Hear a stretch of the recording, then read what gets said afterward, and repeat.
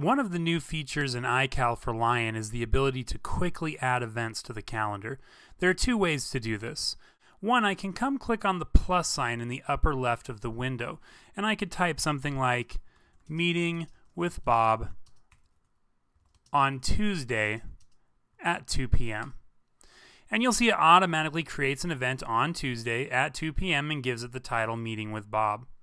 Now, another way I could have done this is right down here on the calendar itself.